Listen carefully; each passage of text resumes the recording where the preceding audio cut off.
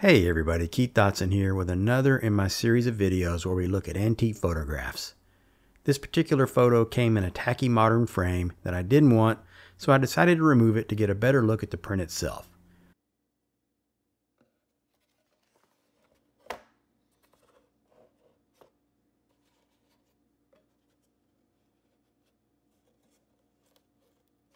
When I began disassembling the frame, I found a surprise. Most of the photographs I look at are mysteries, but the lipstick presented a whole new set of questions that added to the mystery of this one.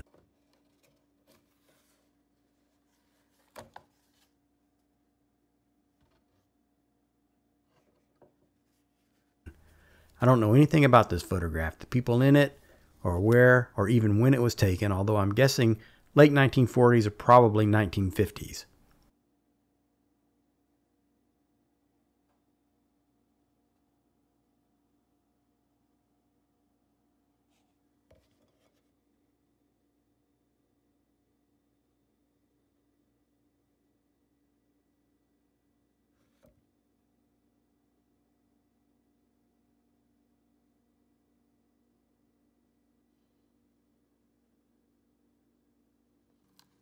Unfortunately, whoever made the bad decision to put this into this frame also decided to use cellophane tape.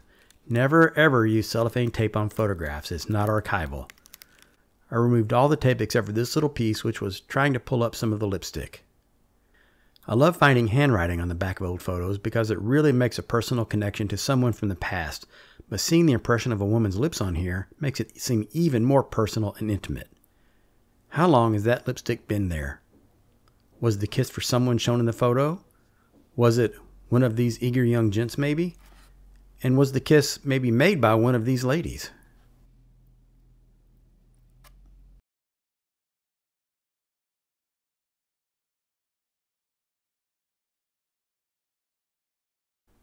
Let's note a few details in the image, like these two bare light bulbs overhead. On the countertop, there's a jar of sugar, a can of pet brand condensed milk, and a box of toothpicks. Up high there's a cookie jar, but it looks like it may have cans of snuffed tobacco, or maybe it's peppermint patty kind of thing, I can't tell. Over here on the counter, some kind of a game. On one side it says try your skill, and on the other side it gives ratings for your results.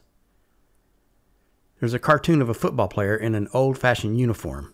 He's got a leather helmet like they wore in the 20s and 30s, but this photo was certainly later than that.